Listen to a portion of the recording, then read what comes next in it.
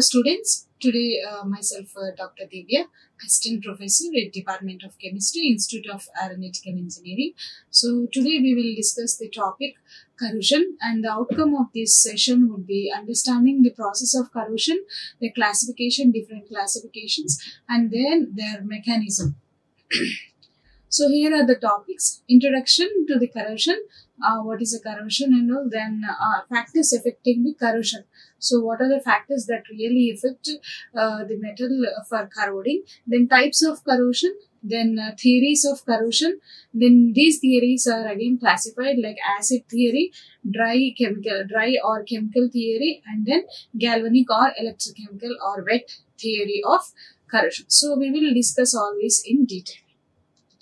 So before moving to the actual topic, we should understand what is a corrosion. So it is nothing but the gradual destruction. So the gradual destruction or deterioration of metals by chemical or electrochemical attack of the environment. So due to this effect, there is some degradation of the material, like metals that are used in daily lives applications. So that is nothing but corrosion. So what are the main causes? So generally metals exist in their ore forms. So as we see, the metals are existing in their ore forms before they are purified. So that is a stable form. So that ore form is a stable form. So when during extraction, so when we are extracting metal from their ores, they are reduced to its metallic state. So ores are converted to metals. So this is done by supplying some energy that is required to reduce these ores to metals. So what happens when it is in metal form? It is in excited state. So these are in excited state. So they tend to react with the environment or other affecting factors to form to a stable product. So they want to go back to their stable form always. So this natural tendency of going back to its original state or the stable form of these metals is nothing but corrosion, and that is the corrosion product. So as we see from this figure, see, these are all bearings that are converted into corroded metals that are in stable form. So this is why the metals always tend to go back to their states, forming some corrosion product, which is a stable form of its. So then what are the effects? Effects are the wastage of metal. So for example, if we are using a metal for some applications, then when it is corroded, it will lose its property of that particular application, and therefore there is a wastage of this metal. Then valuable metallic properties like conductivity, malleability, ductility are lost. So as I said before, these metal properties like conductivity or malleability and ductility are lost if they are corroded. So then the lifespan, ultimately it leads to reducing of lifespan and efficiency of metal. So when we are using it particularly for machinery, if in between during the usage, if it is getting corroded, then we ultimately lose the efficiency of that machine. So these are the main factors. The nature of metal and the nature of environment are the two main factors that is affecting the corrosion. So in that we have again some different factors that is affecting. If we consider the nature of metal, so the placement of metal, where the position of metals in this galvanic series, the position of metals in galvanic series is also important. Galvanic series is important because, see, anode, when does it form an anode? When it is highly reactive. When the metal is highly reactive, it forms an anode, and it is a cathode when it is less reactive. So what happens at anode? Oxidation, and at cathode, reduction. So as we see from this series, the active metals are anodes. And less reactive are cathodes. Less reactive are cathode. That is why when we wear gold or platinum or silver, they are less reactive. That is why we are able to wear it even in different environments. So the areas of anodes and cathodes is also important, because cathodic area, if the cathodic area increases, corrosion will increase, and if anode area increases, corrosion decreases. So because when at anode oxidation takes place, so when oxidation takes place, when the area is high, when the area of the anode is high, for example, the corrosion area is more. The area of anode, for example, anode is more, the corrosion will decrease, because it should be the sufficient reaction has to take place to cover the complete area. So that is why the corrosion will reduce to some extent. Then the purity. High pure metals have less corrosion. This is what we have to understand. Like during any applications in building or machinery or any other applications of these metals, the purity of metal is very important, because which is less reactive and becomes less corroded. And the impurity increases corrosion. Presence of impurity like oxides or any other gases will increase the corrosion. Then in continuation, we will see what is the effect of nature of environment. So nature of environment is also very crucial to understand, because with increase in temperature, when there is an increase in temperature, the corrosion increases. When there is increase in temperature, corrosion increases. Due to the rate of diffusion ions, because the rate of diffusion of ion increases, so the corrosion also increases. Then humidity and moisture. What is the effect of humidity and moisture?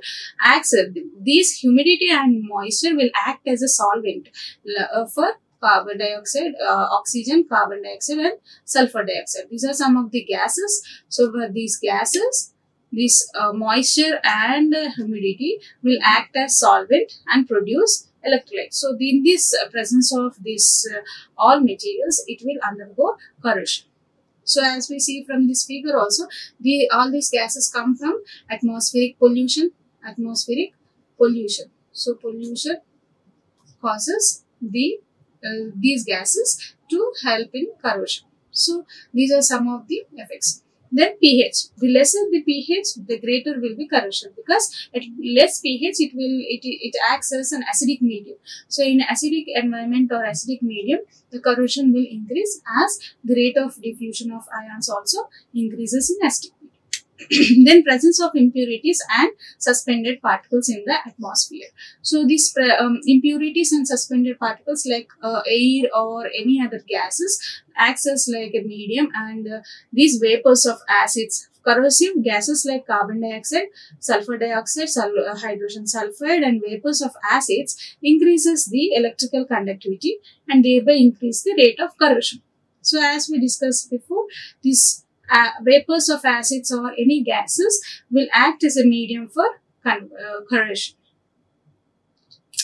So there are different types of corrosion. We are seeing to corrosion, but at what condition the corrosion takes place. So in depending on the condition or the environment, there are two types of corrosions: dry corrosion and wet corrosion. So what happens in the dry corrosion? It occurs in the dry condition, and in wet corrosion occurs in the wet condition.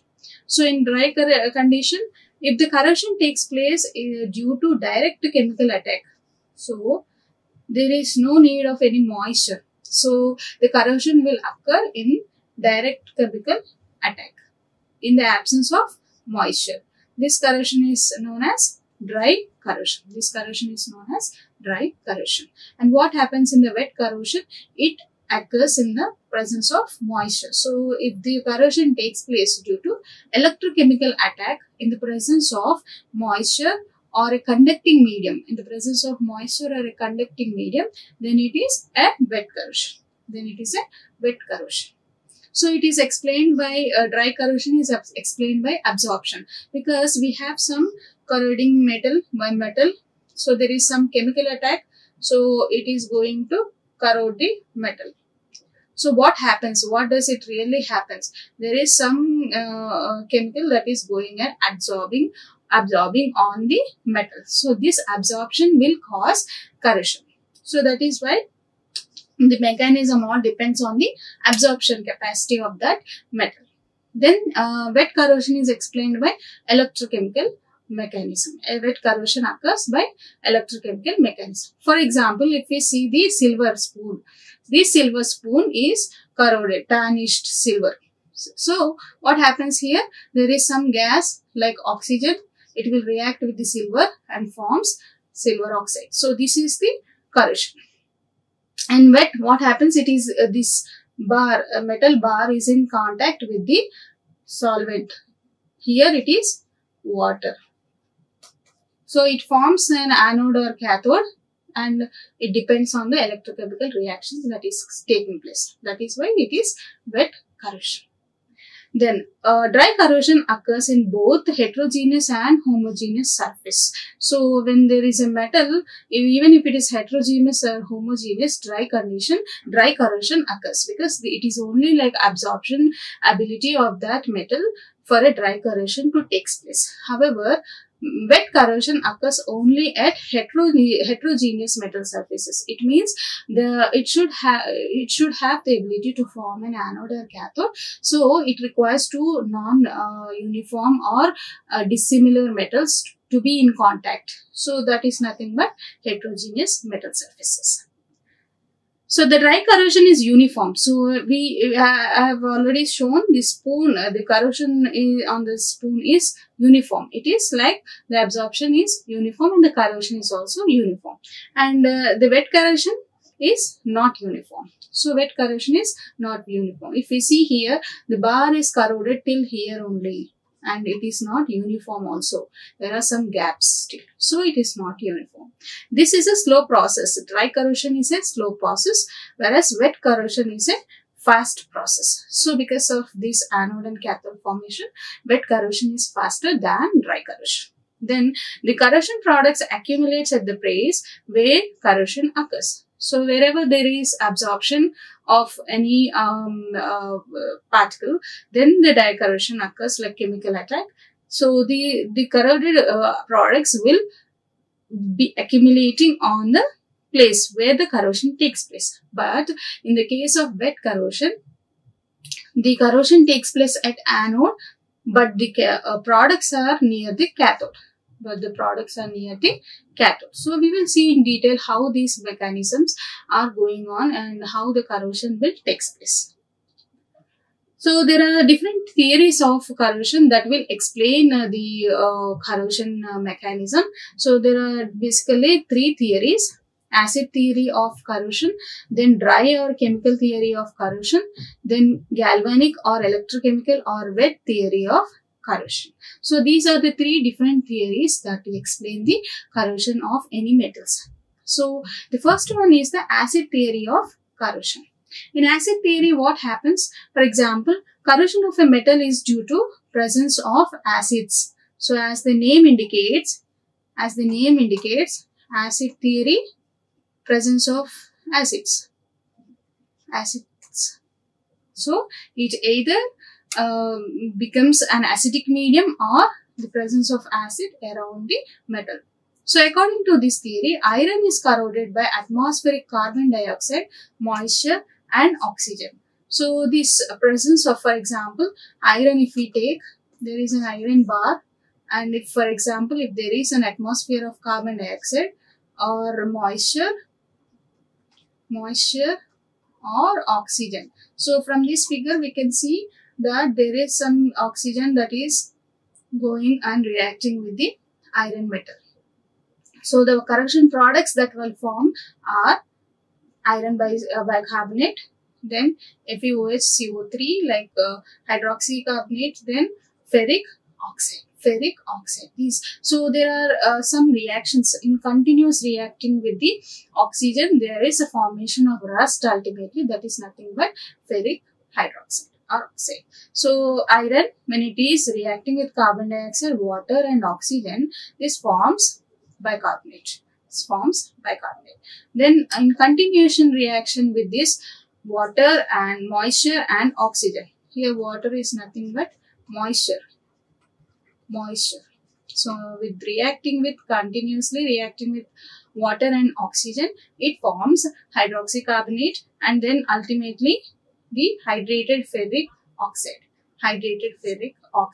which is nothing but the rust. So what happened in this theory? It is giving an environment containing acid. Nothing but acidic nature due to carbon dioxide and moisture. So in the second theory, dry or chemical theory of corrosion, what happens in this? So the theory states that corrosion is due to reaction of atmospheric gases. So in this, chemically it will be attacked by the gases and undergoes dry corrosion. So oxygen, halogens or sulfur oxides are some of the examples like they react. So here what happens, for example, if we see this example, there is a lock on the door, so that is corroded due to oxygen reaction. So reaction with oxygen. So the copper is turned into greenish. Then the other example is assembly resistor with silver disulfide flakes of the silver. So the silver is converted to silver disulfide due to hydrogen disulfide gas. So these are some of the good examples. So this, when it is corroded like this, it is really affecting the electronics. So there are some different types of dry corrosions depending upon the gases that are reacting. So oxidation corrosion due to oxygen, then corrosion by other atmospheric gases other than oxygen, then it is atmospheric gases, then liquid metal corrosion that causes dry corrosion. So if we go to oxidation corrosion, what happens? The oxygen present in the atmosphere will react with the metal, so forming some oxide layers. So ultimately it forms some oxide layers. So for example, if we have a metal, it is undergoing oxidation like Mn2 plus and gives off 2 electrons. So gives off 2 electrons. This is oxidation. So the mechanism is like for example, this is the metal. We have metal atoms. These are the metal atoms. So these are the oxygen molecule atoms with some bonds. So this O2 oxygen reacts with these metal atoms. So what happens? First it absorbs on metal. Then what happens? Dissociates. This oxygen will dissociate to oxygen atoms. So these atoms will then lose electrons. The loss of electrons by metal. So these metal will give up some electrons, Mn2 plus 2 electrons. These 2 electrons will combine with the oxygen. Loss of electrons by metal atoms gains electron by oxygen atoms. So this continues. This will continue, keep on continuing and form some layer.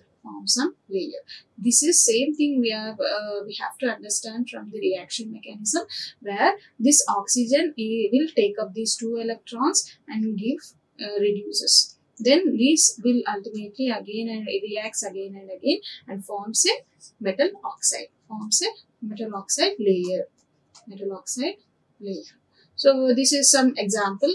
Oxidation of brass. So without corroded, non-corroded metal. This is corroded.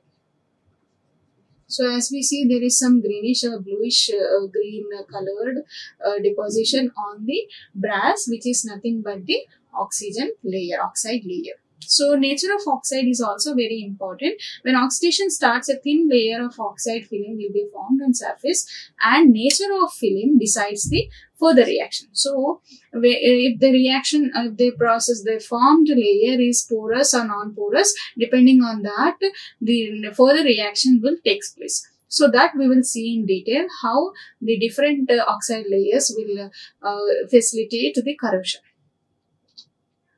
So oxidation, the nature of metal oxide, as I said before, it is very important. So if it is a stable metal oxide layer, what happens? Then it forms a fine grained structure and get adhered tightly to the parent metal surface. So the fine grained one will adhere tightly to the metal surface. So this is how it is, like it is forming a metal oxide layer. So this behaves as a protective coating, like it will avoid the further corrosion of that metal. So example is like aluminium, antimony, lead and copper. For example, as we know, aluminium, once it forms aluminium oxide, it doesn't react again. So that itself acts as a protecting layer for avoiding further corrosion of that metal. Unstable metal oxide. So what happens in the unstable metal oxide? The oxide layer formed decomposes back to metal and oxygen. So it is unstable. By the name itself, we should understand that metal oxide layer that is formed is unstable. So it will go back to metal and oxygen. So examples are silver, gold, platinum. So they do not undergo oxidation, corrosion. So it will not proceed further oxidation of any anymore, like further oxidation or corrosion. So then volatile metal oxide. So what happens in the volatile metal oxide layer? Oxide layer is volatile. Volatile is like evaporating. It evaporates. So which is in nature evaporates, and thereby leaving underlying metal exposed for further corrosion. So in this, for example, molybdenum, when it is exposed for atmospheric air, it gets oxidized. So for metal, then oxygen, it forms volatile metal oxide. So evaporating, this layer gets evaporated. So again the metal is exposed to further corrosion. Example is molybdenum trioxide. Porous metal oxide layer. Then porous metal oxide. If the metal oxide is porous, for example, metal layer is forming which is porous, it has some porosity or holes, the feasibility of oxygen to go, then it contains a crack. So the atmospheric oxygen penetrates and corrodes the metal. So there is always scope for the oxygen to penetrate into the metal and corrodes further. So example is lithium, sodium, potassium and magnesium. So these alkali metals have a high corroding ability due to the formation of porous metal oxide layer. Then the corrosion by other gases. The other one is corrosion by other gases other than oxygen. So what are the other gases? Chlorine, sulfur are some of the gases that undergoes help in corroding the material. So for example, if it is a non-porous, again if it is non-porous layer, sulfide layer for example, or a chloride layer, if it is forming, if it is non-porous, it acts as protective. So example is chloride film is non-porous and chlorine does not pass and no further corrosion occurs. So here if we see silver and chlorine gas is reacting to form a silver chloride layer which is non-porous. So it acts as a protective layer. That is how we have to understand like porous and non-porous. The nature of this layer is very important in both the cases of oxygen and other gases also. So if it is porous, what happens? Again, the non-protective layer forms, like it will have gap or spaces to pass the gases. The gases will pass and continues the corrosion. continues the corrosion. For example, in petroleum industry, the hydrogen sulfide gas pass at high temperature and reacts with steel, forming iron sulfide scale. So this is one of the example where when there is a use of steel in the industry, and there is also a use of hydrogen sulfide gas, then we should be careful like handling the both of them together, because at high temperature it will react with the steel and forms iron sulfide scale. Scale is nothing but deposition layer. Then this is how, see for example, if it is SS key, so it is forming a iron sulfide layer. The black deposition is nothing but iron sulfide layer. Volatile layer. Then in volatile layer, what happens? The metal, whatever the metal gas that is reacting will evaporate. For example, tin and chlorine. It forms tin chloride. So this tin chloride layer will evaporate. So again, it exposes the fresh layer of the metal to the air, and therefore it occurs. There is an occurrence of corrosion, fast corrosion process. Because it is volatile, it will form and evaporate. Then it has scope for the metal exposure. Then the liquid metal corrosion. There are some of the metals which are liquid in state at room temperature, like gallium or mercury. So these forms, for example, mercury forms amalgams for any metals. So at room temperature, they are in liquid state. So occurs due to action of flowing liquid metal at high temperatures on the metals or alloys. So this will takes place at high temperature, because the rate of reaction will increase at high temperatures. So this corrosion is due to chemical action of flowing liquid metal at high temperatures on solid metal or alloy. So this corrosion reaction involves either diffusion of this solid metal by a liquid metal, or in internal penetration of liquid metal into solid metal. So for example, if we have a metal and there is a drop of mercury here, so it will slowly penetrate into the metal and corrodes. It forms metal amalgam. So amalgams. So for example, liquid metal mercury dissolves most metals by forming amalgams and thereby corroding them. So these are some of the examples for dry corrosion. So there is a rule called filling bedwidth rule that gives a ratio. So this depending on this ratio, we can understand whether the metal oxide layer is porous, non-porous, or having any cracks, so on. So it is the ratio of volume of metal oxide formed to the volume of metal consumed. So it is a simple logic, like there is a metal and there is a corrosion product that is formed on the metal. So this is the consumed metal.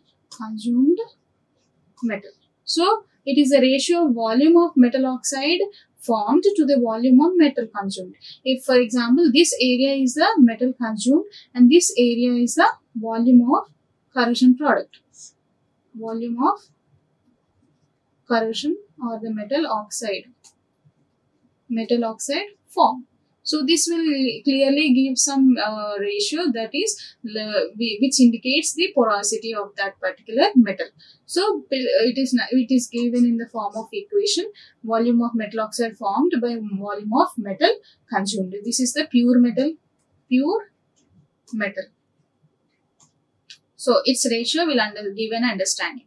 So if PBR is less than 1, if the Pillsbury rule is less than 1 ratio, if this ratio is less than 1, it is porous. If it is less than 1, it is porous. We can understand that it is porous. If it is greater than 1 but less than 2, if it is greater than 1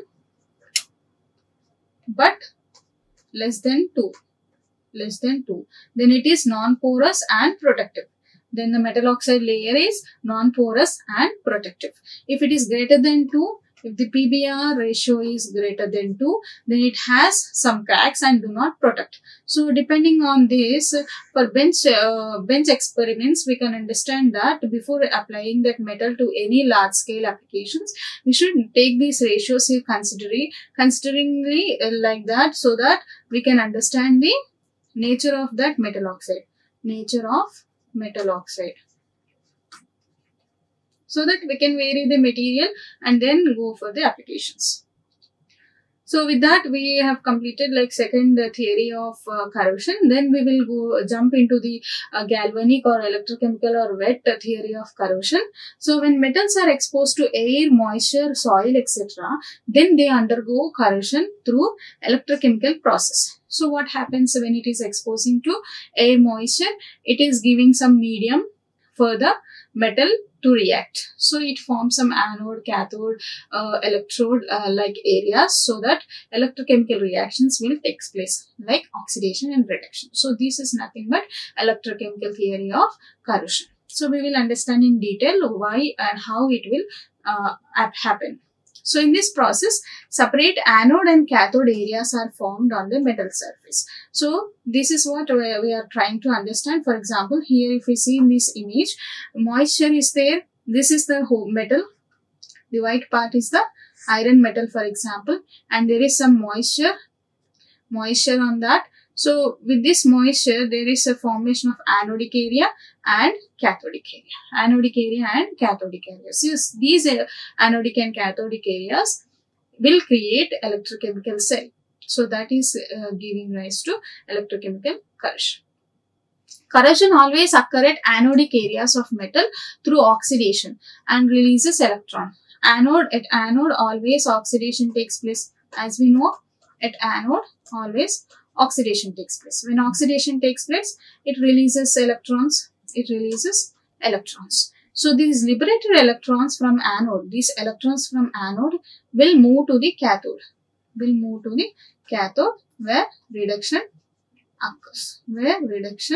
occurs. So this is how the theory will go on, and overall reaction is electrochemical reaction giving rise to electrochemical theory of corrosion. So this is also known as wet theory of corrosion because it is occurring in the presence of moisture. It is takes place in the presence of moisture. So called wet theory.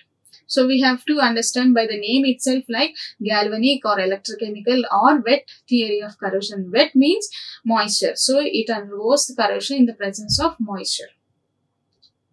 So we'll see what is the mechanism of wet corrosion, that is the galvanic or electrochemical corrosion that is taking place. So it takes place in the environment where the humidity is exceeding 60%. So whenever there is a huge moisture present on the surface of metal, then the humidity increases. So when it is increasing humidity, there is ultimately leading to corrosion. So for example, here is the anode and cathode reactions of iron metal. So anodic reaction and cathodic reaction. For example, what happens at anode? Oxidation.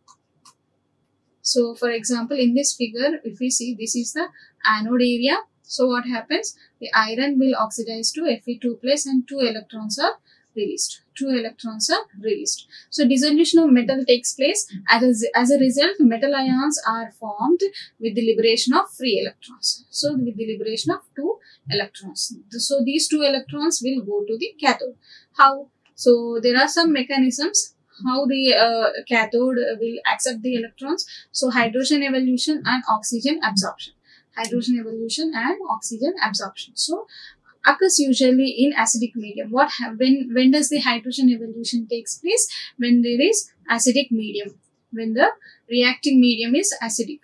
Reacting medium is acidic in nature.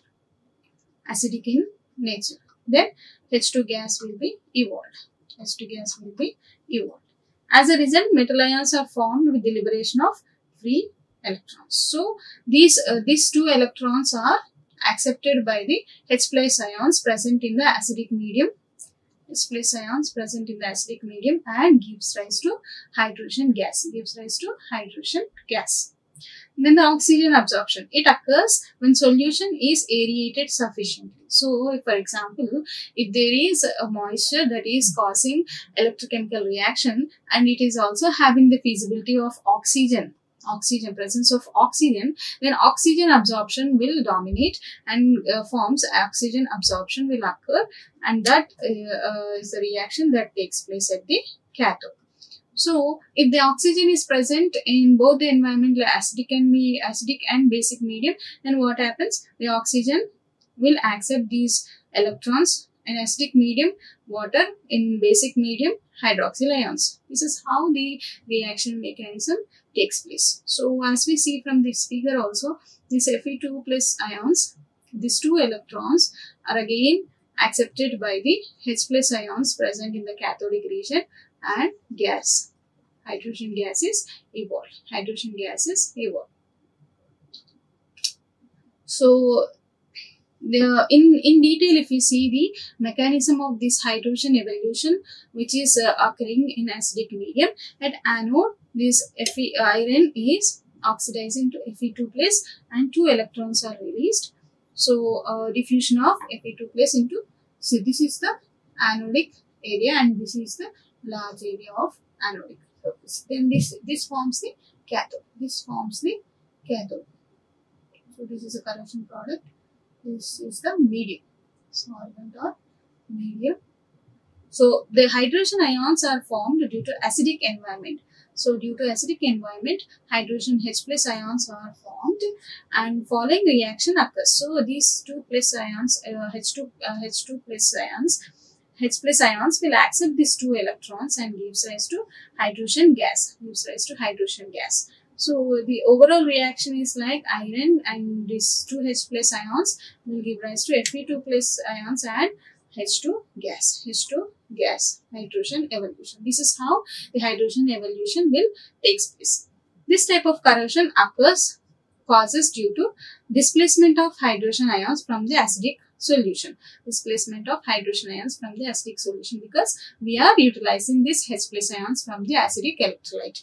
All the metals above hydrogen in the electrochemical series have tendency to get dissolved in the acidic medium with hydrogen evolution. So if we see the galvanic series, all the metals which are present above, which are highly reactive, will dissolve in acidic medium, giving rise to H2 gas. Then oxygen absorption. Let us see the mechanism of wet corrosion by oxygen absorption. So the rusting of iron takes place in neutral. When it is in neutral pH, the aqueous solution of electrolytes such as with presence of atmospheric oxygen. So if the metal surface develops cracks, so if there are some cracks, obviously there is a scope for the oxygen to penetrate into the metal and cause corrosion. So anodic areas are created on the surface, whereas metal parts are cathodes. So this is the cathodic area which is protected. This is again protected area. Anode, poor access to oxygen. So anode, access to oxygen. So what happens wherein there is a good access to oxygen? There is penetration of oxygen into the metal. What happens at anode? This Fe plus this iron will oxidize to Fe plus 2 ions and 2 electrons are released. So the released electrons from the anode will go to the cathode through iron metal. The released electrons will go to the cathode through metal. Through metal. So at cathode what happens? The oxygen and the moisture, whatever is present, will accept these 2 electrons and form hydroxyl ions. So this will give rise to some precipitate. This precipitate is formed when this Fe2 plus ions will combine with hydroxyl ions. So this Fe2 plus ions will combine with hydroxyl ions and gives rise to iron hydroxide. So when there is excess of oxygen, so when it is keep on reacting with the oxygen, then it will continue the reaction and form yellow rust, which is like ferric hydroxide from Fe plus 2 to plus 3 and forms ferric hydroxide. This is the ultimate rust that is forming on the metal. So as we see from the figure, this is nothing but the rust ring, that is forming on the metal surface. So in electrochemical reactions, corrosion, there is two types. There are again two types of corrosion that are taking place depending on the metals that are reacting. So differential metal corrosion or galvanic corrosion, differential aeration corrosion or pitting corrosion. So what happens in the differential metal corrosion? There are some different metals that are placed together. So different metals when are kept together, this differential metal or corrosion or galvanic corrosion takes place. So these dissimilar metals are in contact with each other. The metal with lower electrode potential becomes anodic. Lower electrode potential will become anodic. Anodic is oxidation again. Remember this, anode oxidation, and undergoes corrosion, nothing but corrosion. This oxidation is nothing but corrosion. Metal at higher potentials become cathodic and remains unaffected. So at higher electrode potential, it is cathodic. Higher electrode potentials, it is cathodic and doesn't affect. The rate of corrosion depends on the difference in the potential between these two metals. So when two metals are kept together, the difference in electrode potential is also very important. So depending on that only the corrosion rate also depends. Higher the difference, the faster is the corrosion. Higher the difference, faster will be the corrosion. For example, if it is sodium, which is a highly reactive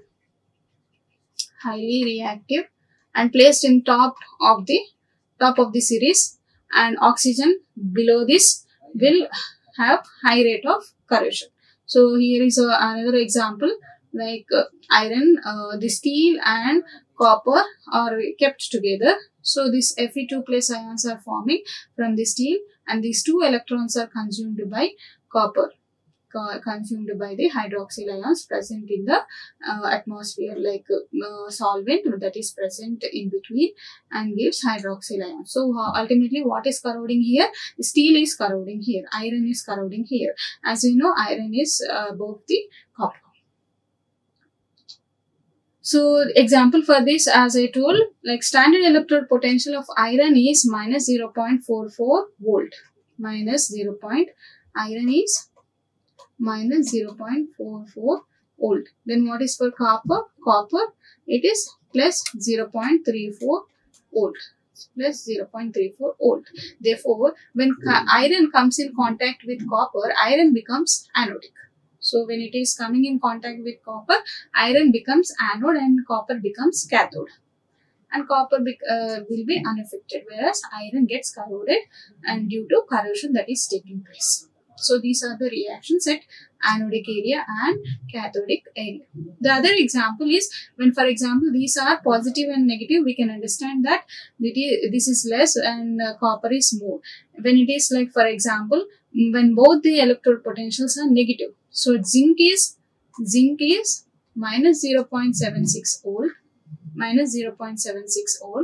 and iron is minus 0.44 volt, minus 0.44 volt. So when iron is in contact with zinc, zinc becomes anodic, and undergoes corrosion.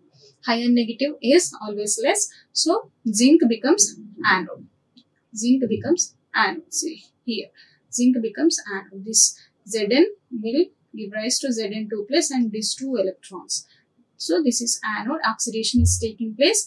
It becomes an anode and corrosion occurs. And the cathode, the iron is unaffected. So here from still Previously we have seen always like iron is corroding, but when there are two metals like iron and zinc, depending on their electrode potentials, zinc will be corroding here and iron is unaffected. The same is shown here in the diagram. See, zinc Zn2 plus oxidation is taking place and 2 electrons, and iron is cathode, reduction taking place and forms water. So zinc is corroding. What is differential aeration? The other type of electrochemical corrosion is the differential aeration or pitting corrosion. So what happens here, when a metal is exposed to different concentration of oxygen, we are always saying that oxygen will react, but when there is different concentration of oxygen, for example, this car tires, the metal that is present around the car tire will have different concentration of oxygen while running. So there is more and less areas that is forming. So what happens, we will see. The part of metal which is more exposed to air will act as cathode. So when it is more exposed, for example, beneath this tire, it is more exposed to air or the oxygen. So it is forming cathode and remains unaffected. But the other part of the metal which is less exposed to air acts as anode and undergoes corrosion. So this is less exposed to air or oxygen and forms anode. So oxidation will take place and corrosion occurs.